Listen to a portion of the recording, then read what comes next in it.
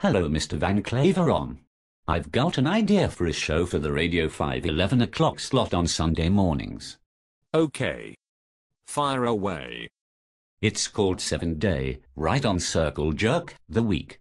A light-hearted look at the week's news with a bunch of right-on twats from the world of media and comedy. I like it. I like it a lot. Tell me more. I was thinking Chris Addison or Richard Bacon as presenter. Sounds good.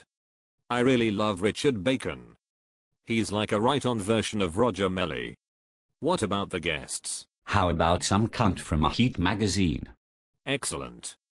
We can never have too many cunts from Heat magazine on Radio 5 Live. And we need at least one stand-up comedian, preferably one who is really shit on a radio panel program.